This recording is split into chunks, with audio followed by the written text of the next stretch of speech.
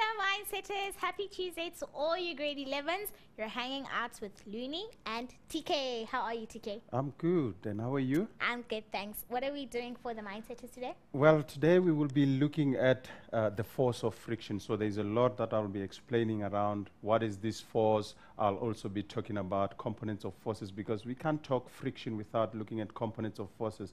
We are going to outline this whole section for you nicely, so by the end of it, everyone should be understanding what it is all about. All right, Yeah. Mindsetters, as you heard TK, we are here to help you. We're going to outline everything nicely for you, and you will understand by the end of this lesson. Remember to hit us up on Twitter and Facebook at Learn Extra, and don't forget to download all your show notes, your videos, and check out all our schedules for this term on learn.mindset.co.za. Just a quick reminder to all you grade 11s, it's the month of love, so we want you guys to show your love and tell us who you love, and share all those nice pictures of that special someone or that special thing you have. If it's your dog, if it's your bicycle, if it's your cat, right underneath the post, you need to post your picture.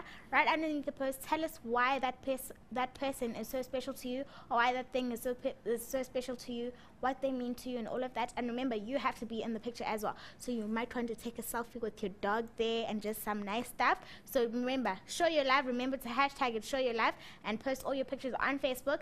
You might just see yourself on TV one day, so make sure you do that, guys. And right now, we are going to go straight to the lesson with TK.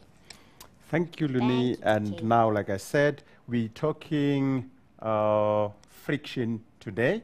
So we're talking force of friction, and there shall be quite a few things that we need to look at. One, we need to talk about the normal force, because when we talk friction, normal force comes in. We will see how the two actually come together. We are also going to show the relationship between friction and the normal force, and therefore explain the types of frictional forces as well at the end. Of course, we don't have one simple or straightforward type of frictional force. We will explain that to you very clearly. Now, let's have a look at the challenge question for today. It's a simple, straightforward question. I hope you will find it easier to work on. It says here, a 10-kilogram box rests on a slope. All right, so there is an angle there, slope that makes an angle of 40 degrees with the horizontal. 1, calculate the maximum static friction. Now we've got one type of friction already stated there. Static friction, if the coefficient of friction or of static friction for that situation is 0.25. And B, if the coefficient of dynamic friction, now you see we have got coefficient of static friction and then coefficient of dynamic friction there. If that is 0.15, what is the magnitude of the dynamic friction or that force? All right, so that is what the challenge is about. I hope you will get that easy to work on. Now let's come to that. I've got a whole section here where I'm talking about the normal force. And this whole section is in your notes there, so go there, download the notes, read them on your own, because I don't have much time to deal with all this now, but I want to explain it clearly from situations. Okay, we're talking normal force. Say I've got a box, some block, sitting on a horizontal plane like that. One thing we need to remind ourselves about forces is that any object in the universe is attracted towards the center of the earth by a force called the gravitational force. And we do call it weight, if you like. All right, so let me see if we can end up having some arrows here. So if I have gravitational force, okay, if I have a drawing like that or a box like that, I can show the forces acting on it, okay? And part of the forces, or the force that I know will always be there, will be the force of gravity. So that's the first one that I can show you. All right? Quickly undo that. So that will be acting from the center of the object, and we know it is always acting downwards. Now, for this one here, if we have the weight acting downwards like that, and we don't see the block piercing through the table or that surface going down, it means there must be some force acting in the opposite direction to that force, and the two forces must be balanced. So let's try and see if we can get that force there. My force of gravity here, it's not so vertically downwards, but don't mind about it for now. Let me just try and get you the other force. Now, the other force will be this force here, which I call the normal force, okay? And the normal force, of course, will be a force that is, let me see if I can bring it down a little bit. Oh, I can't. Let's see. Can't do that. Fine, it's fine. But then what you need to know is that this force here acts from the surface of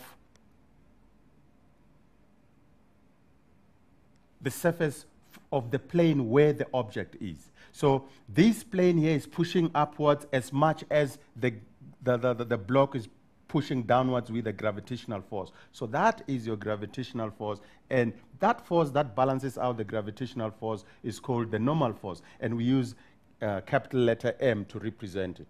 Okay, now quickly, if we have the mass of this object, say the mass is 10 kilograms, I can find the weight, or what we call the gravitational force, which will be equal to M times G, and that will be 10 times 9.8, and you will get that to be 98 newtons. So I will get that, and if I've got this situation here, it will mean that my normal force as well, the normal force in this situation, normal force will also be equal to 90, or not 9.8, but 98 newtons as well, because it will be equal in magnitude to the weight of the object, but acting in opposite direction.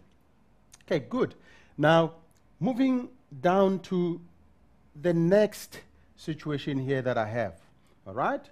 What I have here is a situation where this box is no more on a horizontal plane, but it is now at an angle. The plane at which it is lying is at an angle with the horizontal. Now, what happens? Let's quickly see what will happen here. Right now, obviously we know, again, there shall be that force, which is the force of gravity. It is always acting in the downward direction like that, okay? Hope I got it at 90 degrees to the surface now. All right, and remember, the normal force is a perpendicular force that acts from the surface onto the object. So definitely it is not in the same direction as, it's the same plane as the force of gravity. This time there is something that is different about them. Okay, let's see what it will look like. So the normal force, again, it acts perpendicular from the surface, so it will be in that direction there. All right, so we can actually come back here and try to see if we can put direction to this. I couldn't get the arrows of that.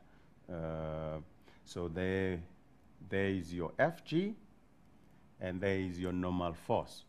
Now, these forces, when you draw your force diagrams, remember, especially when you're looking at free body diagram, you put a dot and they are all together there because they're acting on one object. Now, look at this situation. For us to be able to get to know the magnitude of the normal force, we will then have to do something with this force of gravity. What do we do? What we do here is to get what we call the components of forces. So let me write here the component or components of forces. And in this case, we will be looking at the components of our gravitational force. Right. Now, if you look at this diagram here, if I were to find the components of the weight or the gravitational force, I'll have a force going that way. I'll also have another force going this way. And where they meet, okay, where they meet, where the two meet, I must have a 90-degree angle, and therefore I've got components of forces there. All right, so that's what I have in that way. Good. Now, coming back to this, if you look at this 90-degree triangle here, you would see that you've got an angle there, and that angle is the angle of inclination that is here. So we can say that is your theta. Now, if I've got a 90-degree triangle here, or a right-angled triangle as we know it, I can make use of trig ratios to find the components. Because what I know for sure, if I know the mass of the box, I know what this one is, which is Fg. I know what Fg is. So, and because Fg happens to be the hypotenuse of this triangle, I can work out what this one is. So let me call this one the component of Fg perpendicular to the surface. And this one here, and of course they are forces, so I have got arrows on them. So this one here will be my Fg parallel. The two will be able, I will be able to find their magnitudes making use of trig ratios. How do I do that? If you look at Fg perpendicular, this is a component that is adjacent to the angle there, and what the relationship that I want to bring about is the relationship that talks to the side adjacent to the angle and the hypotenuse, which is this one. Okay, so adjacent hypotenuse, that should be cos. So Fg perpendicular should be given by this Fg, which we know will be given by mg, mass times gravitational acceleration. That will be Fg times the cosine of the angle, because it is the cos that gives the relationship between the adjacent side and the hypotenuse of a right-angled triangle. So I have already now established how I am going to find the vertical component there. Now, Fg parallel, how am I going to do that? Now let's write Fg parallel here. Fg parallel will be given by, again, the Fg times what? Look at where Fg parallel is. Fg parallel is opposite the angle, opposite that angle. Now, opposite the angle with the hypotenuse, what do I get? I get the sine. Sine is equal to opposite over hypotenuse. So that would mean that my hypotenuse times the sine of the angle should give me my Fg parallel in that way there. So these two learners are called components of force, or of a force. And what is our force here? These two will be components of what our weight is. If we break our weight into two forces, that will be the two components of the weight as we work it out. And from here, then I will be able to know that, look, the weight, I mean, the normal force, let's come back to the normal force here. The normal force is this force that is acting in opposite direction to any force going in that direction. Now, the force going in this direction now, it's this one, is Fg perpendicular. It's not this one. So this time, your normal force is not equal to the gravitational force. It's actually equal to the perpendicular component of your gravitational force. So it becomes very necessary for you to be able to work out this component so that you will say that my normal force here will be equal to the Fg component there of the weight or the gravitational force. I believe you got that story right. And that is why I came straight down here to try and explain this to you as, having enough time. Because if I went through explaining the normal force, it was going to waste our time. But then, when we come back, we are going to have a look at some examples or exercises that we will work on to help us understand more about this normal force and components of forces so that we can be able to solve problems related to that. Thanks, Luni. All right. Quick shout outs before you take a break. Sanele Mukove, Apiwe, Daniel Gift, Bafana Klengiwe, Madoda, and Musa. Thank you so much, guys, for tuning in. Remember, Mindset is the challenge question is on our Facebook page, facebook.com/learnextra. Go try it out. Answer right underneath the post, and we will be back soon. See you after the break.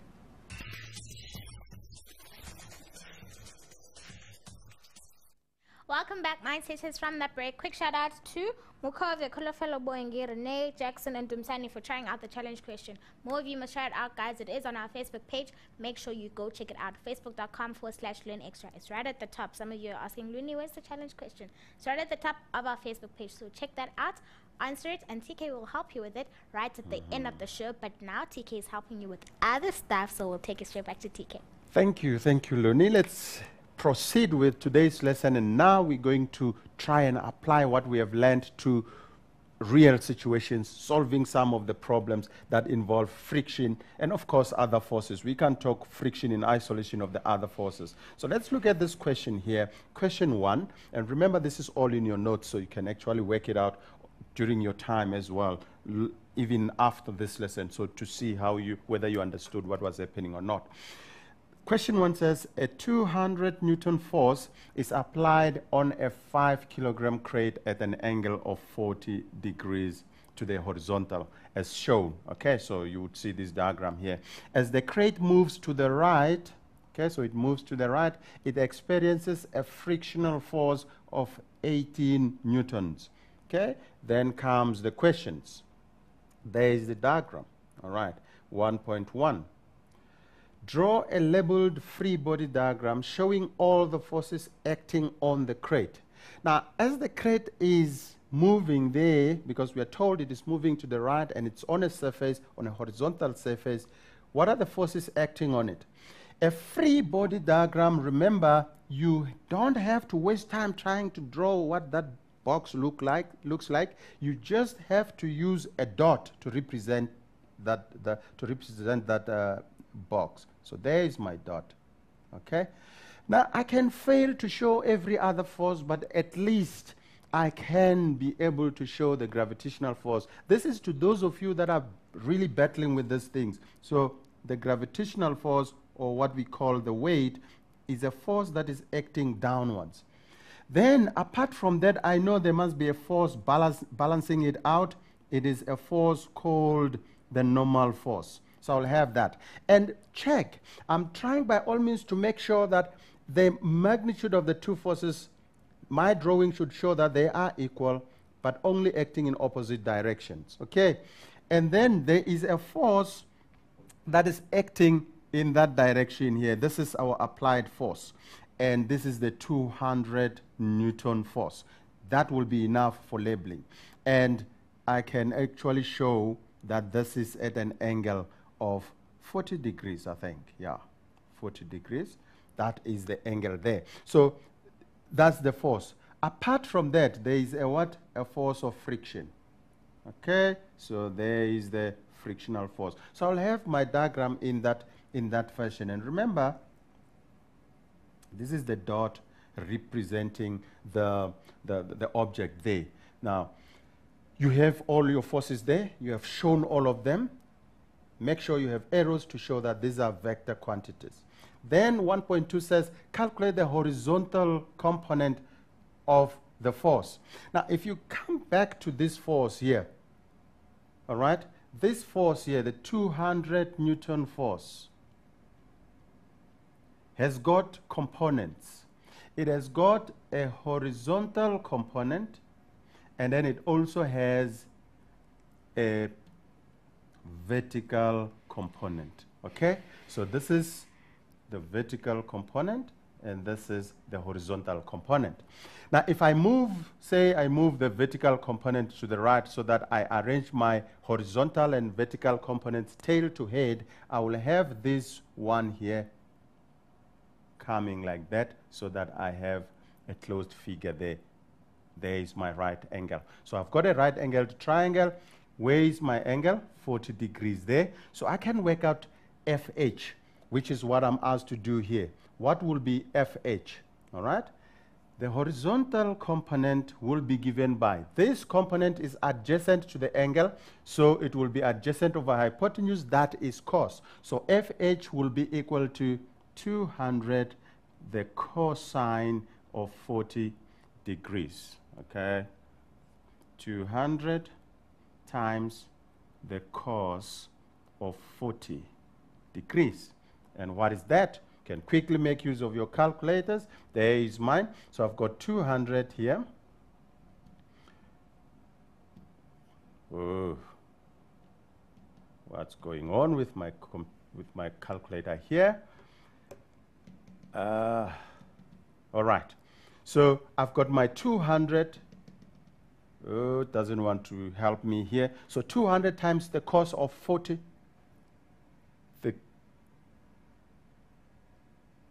Let me find out here what should actually happen.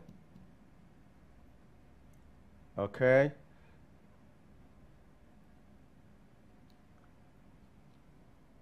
Okay, let me try to find out what I should do here. There is the calculator. Okay. Okay, there. Let's see. Oh, my calculator is not helping. All right, that's fine. So what you would have, that will be the component, 200 times cos 40, all right? And that will be your horizontal component. They didn't ask me about the vertical component, but let me just show it to you solo. So the vertical component, obviously, if you have a look at the right angle triangle, you'll see that your vertical component is that one, that is FV. So FV will therefore be equal to 200 times. Look at where FV is on your right angled triangle. It is opposite the angle. So opposite and hypotenuse, that relationship is given by the sine of the angle. So that will be the sine of 40. This one I can quickly work it out without perhaps a calculator, but let's just leave it there. You would be able to find those components. I think with your calculators where you have been able actually to get those answers. Now 1.3, let's have a look at it. It says, what is the magnitude and direction? Yeah, let me find out if I can be able to use the calculator here. Okay, all right. Somebody is helping me from the control room. Let's find the values here back on our horizontal component. What is that value? Let's get it. 153.2 newtons. And the vertical component, it's going to be, all right. Okay, that's fine. I've written down the 153.2 newtons for the horizontal component. So coming to the vertical component, let's find out this will be now 200 times sine 40. What will that be? All right, that's fine. Let's move on then to 1.3. Now, what is the magnitude and direction of the resultant force acting on the crate? Now, the resultant force acting on the crate, remember, the crate is moving to the right. Okay, this crate is moving to the right. There is the force of friction. There is the force of friction. And in this direction again, okay, with a force of friction like that, okay, we also, not in the same direction, but in the same plane, what do we have? We have the horizontal component, which worked out to 153.2 newtons. Okay, so the two should actually give us the resultant. How do we work that out?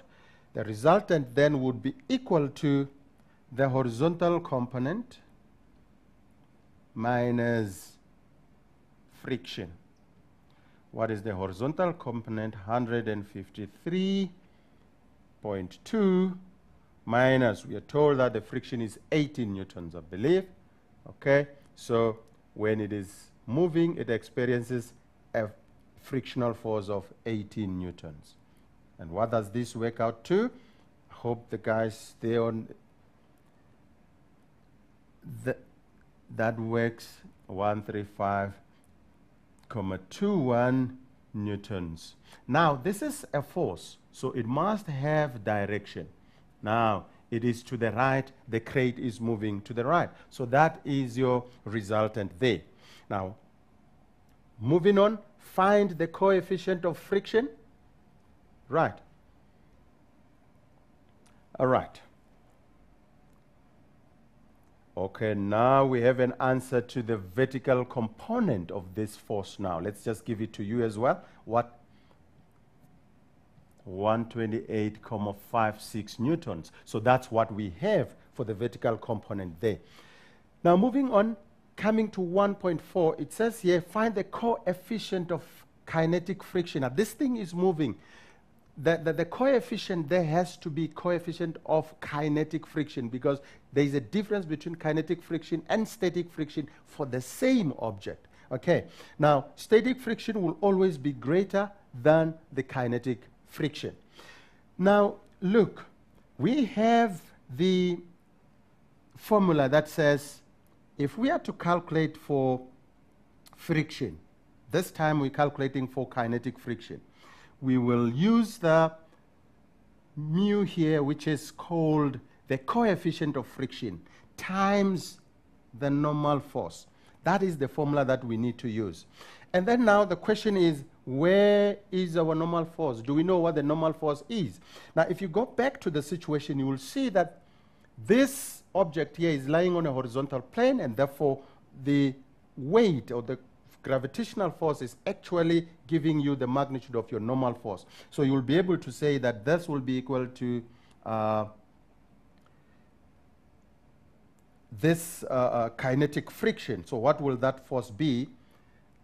The force that that causes that motion, which is your resultant force, okay, will be your kinetic force. That will be 135.21 equals to mu times the normal force will be mass times gravitational acceleration. Now, what is the mass of the block? You are given it to be, the mass of the block is 5 kilograms, all right? So you're going to put it down as times 5 times 9.8, because Fg, remember, because Fg is given by mass times gravitational acceleration. So that's what we've done here, right?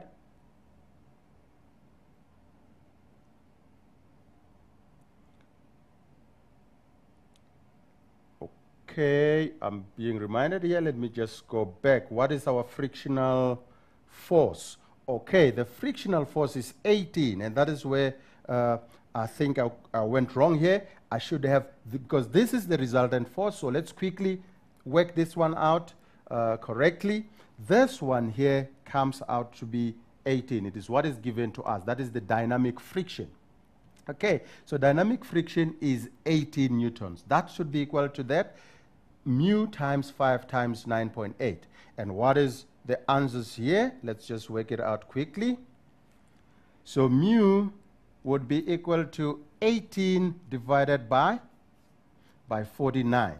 And the answer is 0.37. Now remember, when you work out the coefficient of friction, you've got newtons divided by newtons. Both these are forces. So actually, your coefficient of friction do not have units. So that's what you have. You don't have to put in any unit there.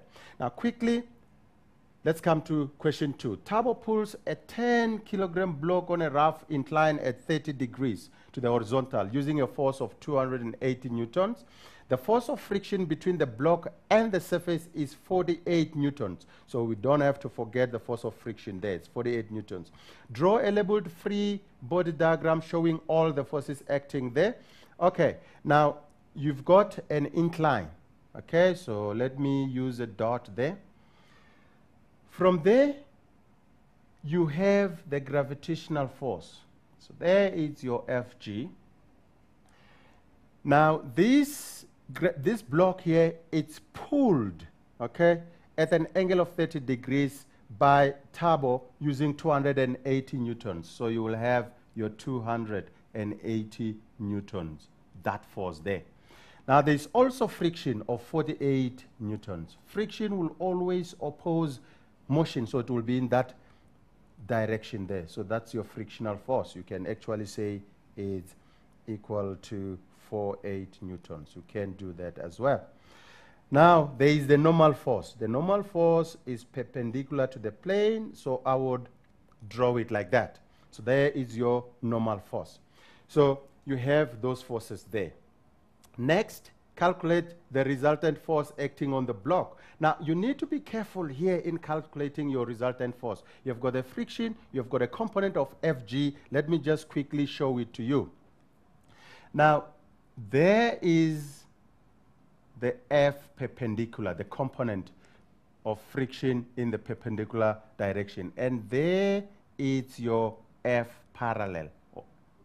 Put the G, F parallel. So that is also Fg perpendicular. All right.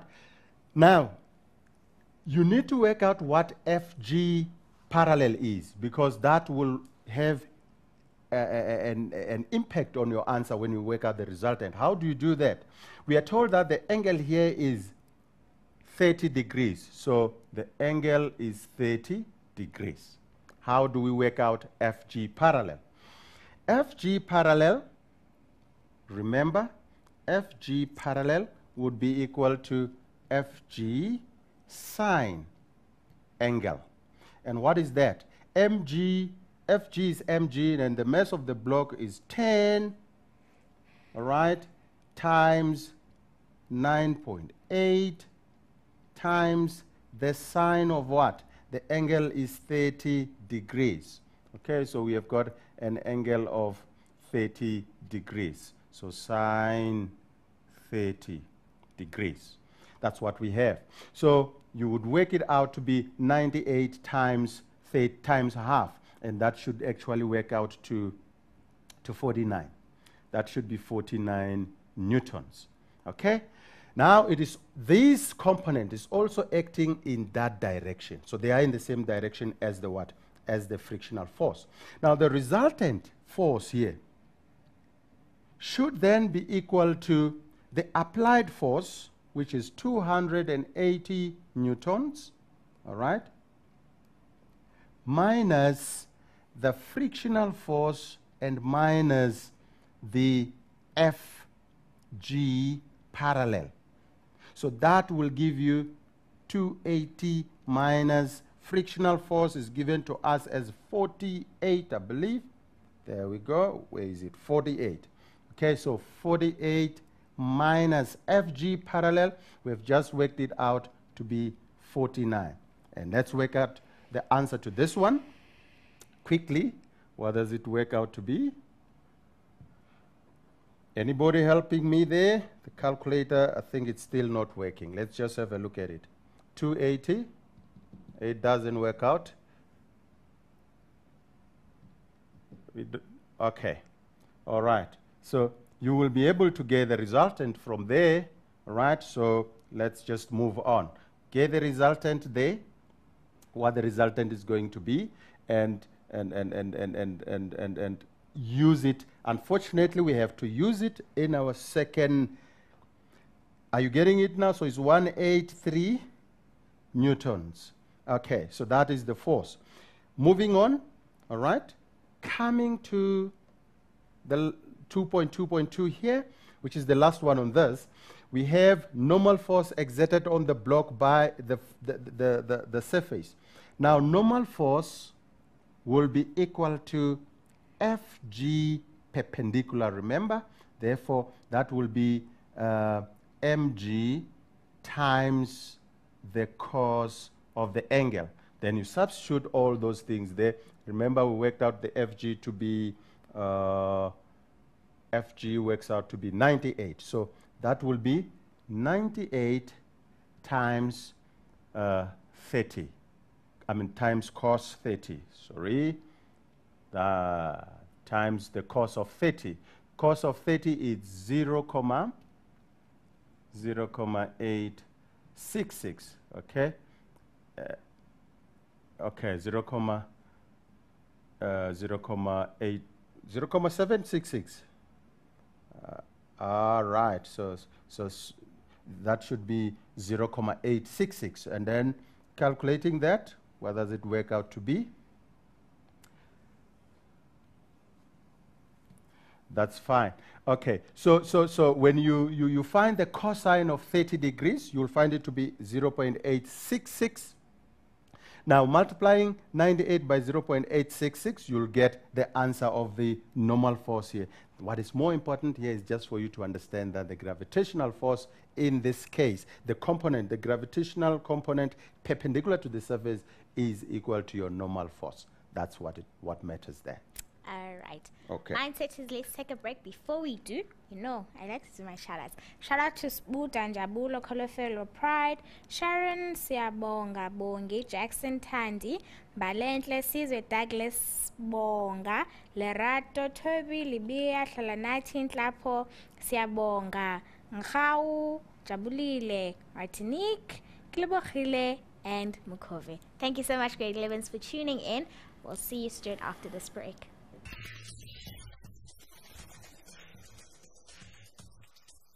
More learning mindsetters, and welcome back from your break. Ngoku TK is going to help us with a challenge question here to TK. Aha. Ewe Ntombi. Ndizobanceda ngoku.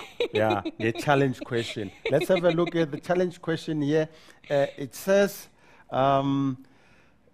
we have a 10-kilogram box resting on a slope that makes a 40-degree angle with a horizontal. Okay, so that's what we have. Calculate the maximum static friction if the coefficient of static friction is 0.25.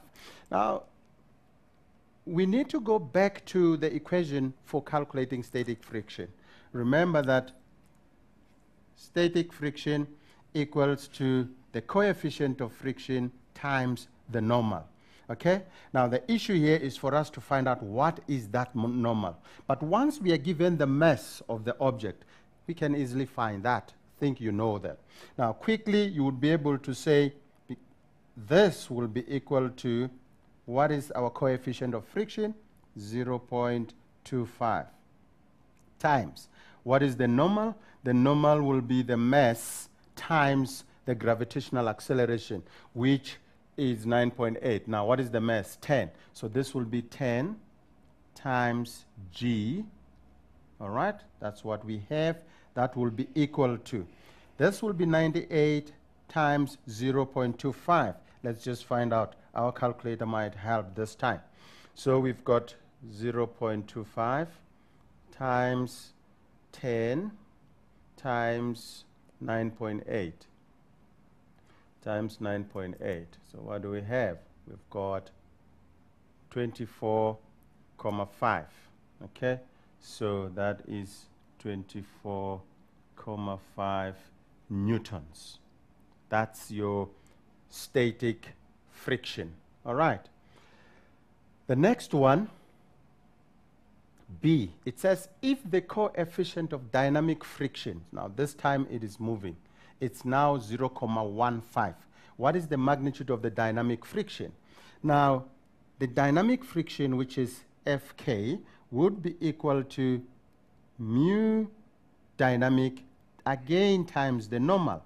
Okay, so that will be equal to this time 0.15 times. What is the normal? The normal again is 98, 10 times 9.8. Okay, so that works out to be, right, calculator, you come handy this time. We have 0.15 times 98, not 9.8, 98. How could I have that? So times 9.8. What do we have? We've got 14.7. Okay, so this is 14.7 newtons. All right, so if you were to draw a graph quickly of showing how this friction from static friction, this is friction, to dynamic friction, all right? You started there, and then this thing was moving. At some point, it came down to that point. Then it continues to move. That is, say, against time.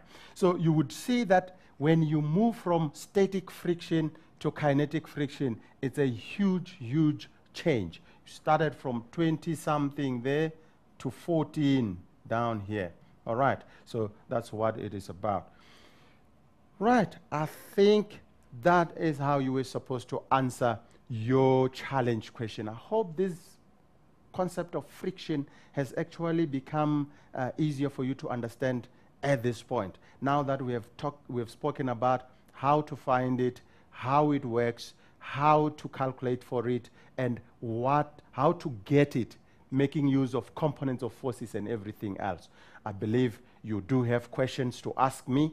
I am going to go back to Luni now and find out what other questions are there that you have posed for me to answer.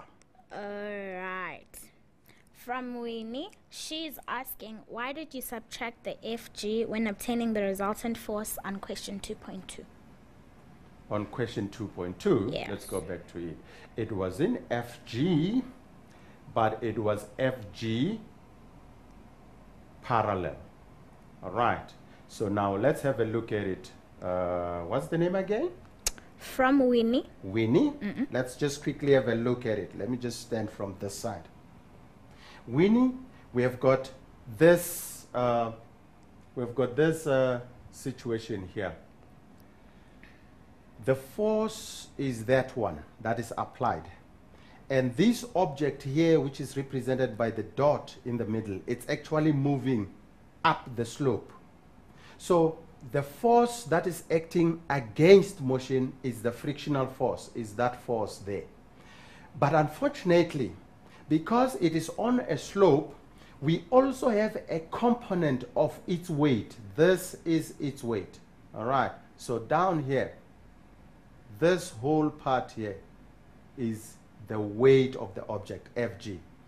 But when we work out the Fg parallel, the component of this weight parallel to the surface, we find that there is Fg parallel which worked out, and it's moving in that direction as well. Sorry about that, making everything look messy here. So there is Fg parallel, Winnie.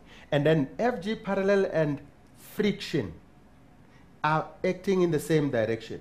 So if I want to find the resultant, it will be that force in that direction minus the force of friction minus the force of gravity parallel, the component. And that's what we did down here, all right, so that we can find the resultant. There is the applied force minus the force of friction minus Fg parallel, which is 49. So there is your force of friction subtracted. Then the force Fg parallel is also acting in the direction of friction. We took it out as well so that we can find what is the resultant. Now, that's why we subtracted the Fg parallel there. All right. And then from Salvi, how can I find friction in an inclined plane? Friction in an inclined plane, that's exactly what we've been doing. We can come back to this. If you were to calculate, they can actually make you calculate for friction instead of giving it to you. You can be able to do so because it would mean they would have given you other things. Perhaps they would have given you the resultant of the force that is acting there so that you can actually find the frictional force. This is an inclined plane. This plane is inclined because it is at an angle to the horizontal, and therefore you can find the frictional force there. Now, how do we find it?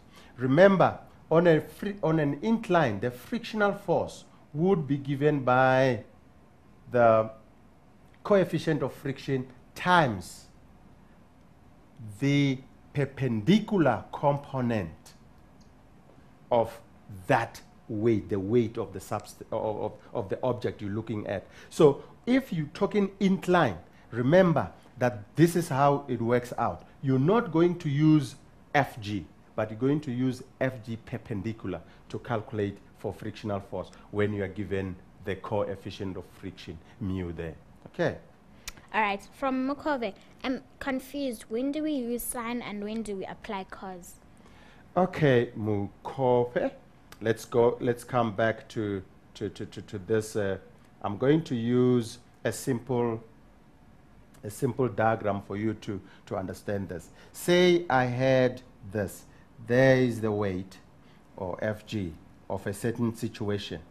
Then when I find the components, I find that the Fg perpendicular is that, and the Fg parallel is that. This is the Fg parallel to the plane, perpendicular to the plane, or perpendicular to the surface, parallel to the surface, whichever way you understand it better. Now, you would understand that there you have got a 90-degree angle. Now, the angle of the plane is always there. Say that angle is theta. Now, let's just look at the triangle. If I want to find the sine of the angle theta, it is always the opposite over the hypotenuse.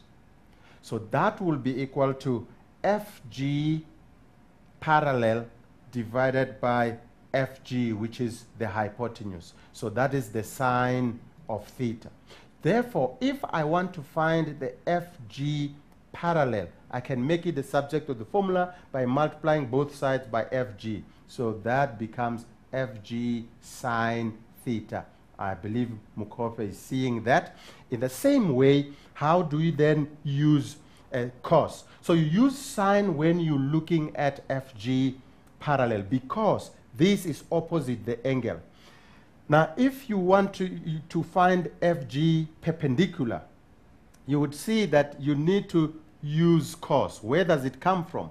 The cos of the angle theta is adjacent. What is the adjacent side to the angle here? It is Fg perpendicular divided by the hypotenuse, which is Fg. All right. Now, find Fg perpendicular. That will be given by Fg times the cos of the angle theta. And that is where the cos and the sine come from. It is all from your trig ratios, and therefore working out what the other sides are. One side is Fg perpendicular, the other side is Fg parallel. Right. I'm trying to think if we've got time. Yeah.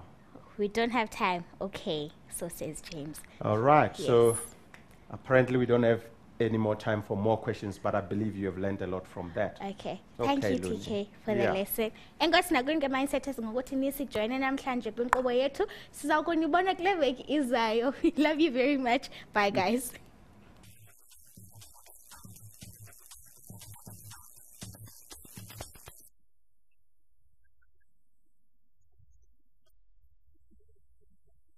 Force as well. The normal force in this situation, normal force will also be equal to 90, or not 9.8, but 98 newtons as well, because it will be equal in magnitude to the weight of the object, but acting in opposite direction. Okay, good. Now, moving down to the next situation here that I have. All right?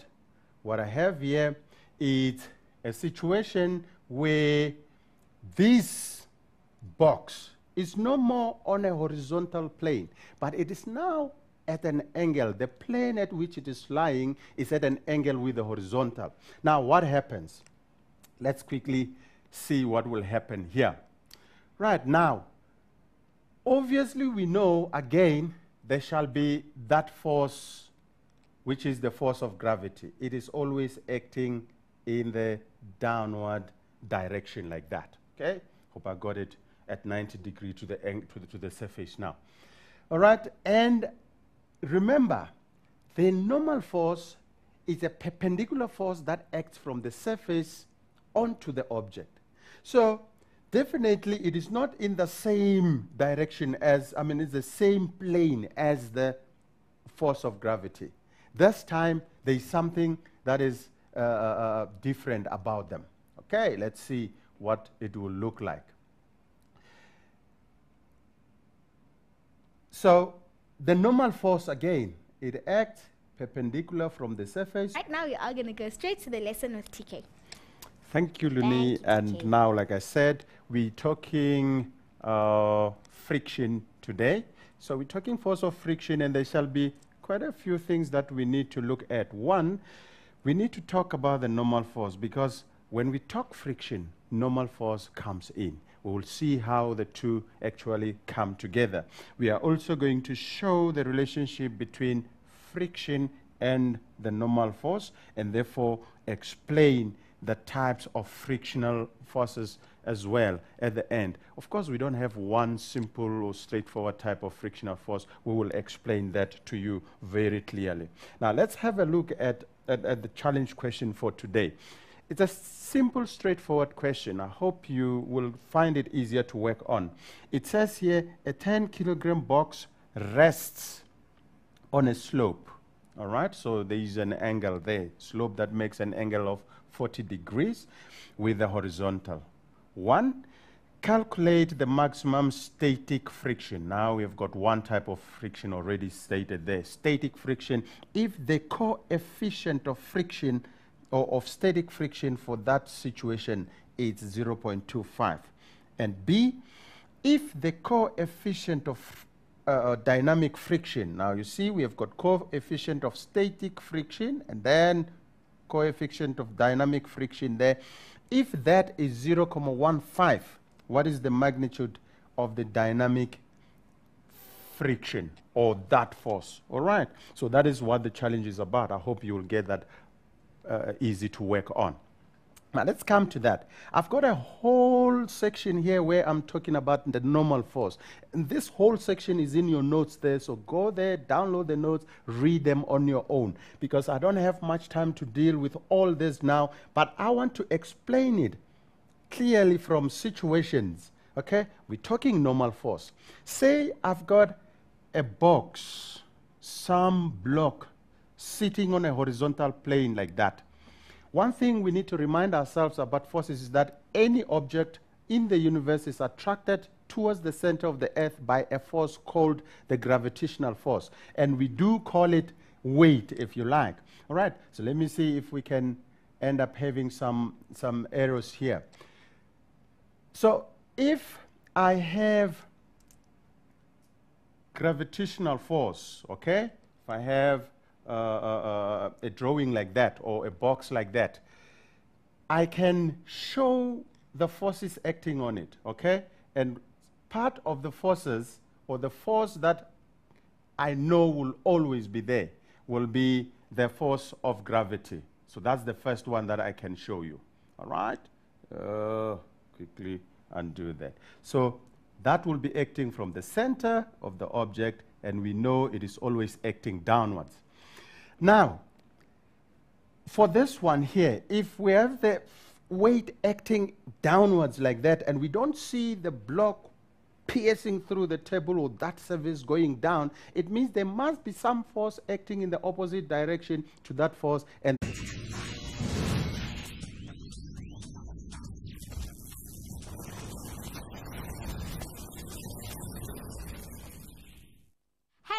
Mindsetters, happy Tuesday to all you grade 11s. You're hanging out with Looney and TK. How are you, TK? I'm good. And how are you? I'm good, thanks. What are we doing for the Mindsetters today? Well, today we will be looking at the force of friction. So there's a lot that I'll be explaining around what is this force. I'll also be talking about components of forces, because we can't talk friction without looking at components of forces. We are going to outline this whole section for you nicely.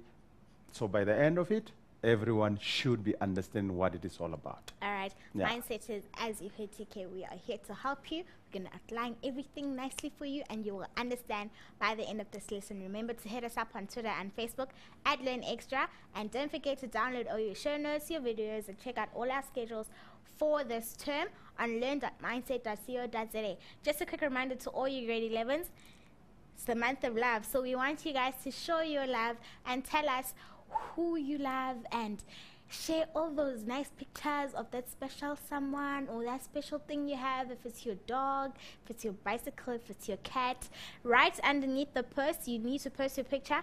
Right underneath the post, tell us why that person is so special to you, or why that thing is so special to you, what they mean to you, and all of that. And remember, you have to be in the picture as well. So you might want to take a selfie with your dog there and just some nice stuff. So remember, show your love. Remember to hashtag it, show your love, and post all your pictures on Facebook. You might just see yourself on TV one day, so make sure you do that, guys.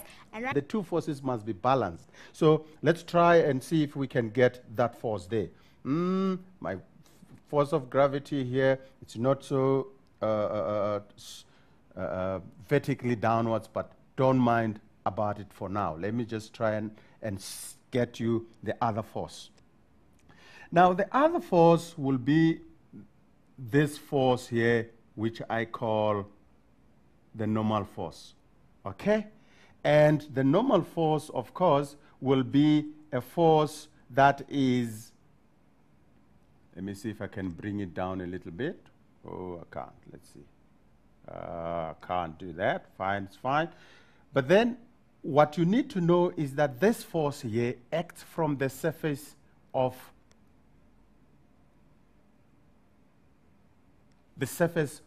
the plane where the object is. So this plane here is pushing upwards as much as the block is pushing downwards with the gravitational force. So that is your gravitational force, and that force that balances out the gravitational force is called the normal force, and we use capital letter M to represent it. Okay, now quickly, if we have the mass of this object, say the mass is 10 kilograms, I can find the weight, or what we call the gravitational force, which will be equal to M times G, and that will be 10 times 9.8, and you will get that to be 98 newtons. So I will get that, and if I've got this situation here, it will mean that my normal